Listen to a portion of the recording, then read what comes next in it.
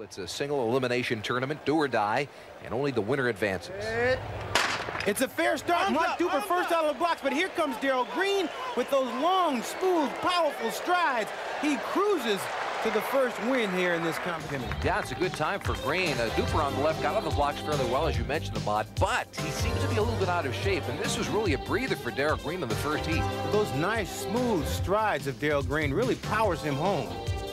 Jimmy's got both of them. To beat me when we played together. Well, you know, Darrell's a good sprinter, and